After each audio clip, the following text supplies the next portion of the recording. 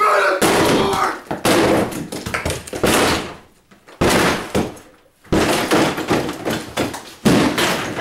Want to pop lump in YouTube? Rival gaming here! First thing about this nipple twister is you have to complete Lost to the Ages. Probably wondering, Lost to the Ages? If you don't know what that is, look in the description. I made a guide on how to complete it. Easily done, easy. Okay, now we're going to head on over to Ruins of Bath Salts. Once here, you'll see a naturally grown boner coming out of the earth. This is when your part comes in. Go inside that boner and pull the golden dildo.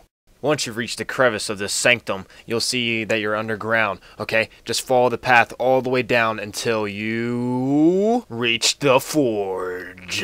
Okay, so something handy that could be used for this is Potion of Resist Fire. It's not necessary, but it could be handy. But, on the other hand, something that is necessary, very, very necessary, is become ethereal, however it's pronounced. You know what I'm talking about. Okay, now what we're going to do is jump straight into that lava. Put on whatever you got that would be handy. Just make sure you have become ethereal right before you enter the fire and go straight back. There's an island back there that would be on your left.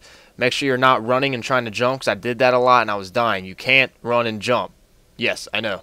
Funny. Now back here on this Zanzibar, there will be a chest, and it sometimes has good items, sometimes it doesn't. I didn't get too lucky. My items aren't so good. But, yes. It could depend on your level, as in the lower level you are, the worse item you will get. The higher level you are, the better item you will get.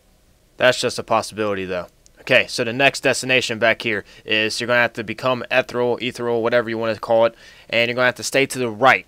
Going all the way back on the right hand side, you will find this little gate. And be careful in opening that gate, because that gate can push you off the ledge.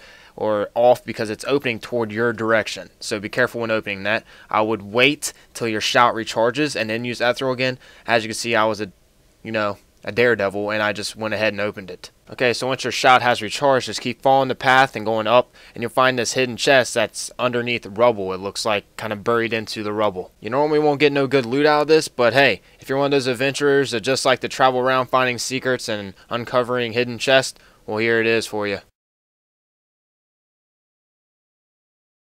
Okay, so next destination we will embark. Basically, we are doing one big circle. Okay, or triangle formation kind of thing.